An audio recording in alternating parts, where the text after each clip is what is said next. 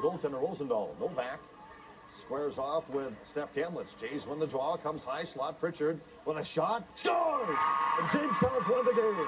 And the first time ever, the Blue Jays have beat Grand Forks in girls hockey. Brenna Pritchard with her second goal of the season. And it's a 5-on-3. And it comes just 22 seconds in the sudden death overtime.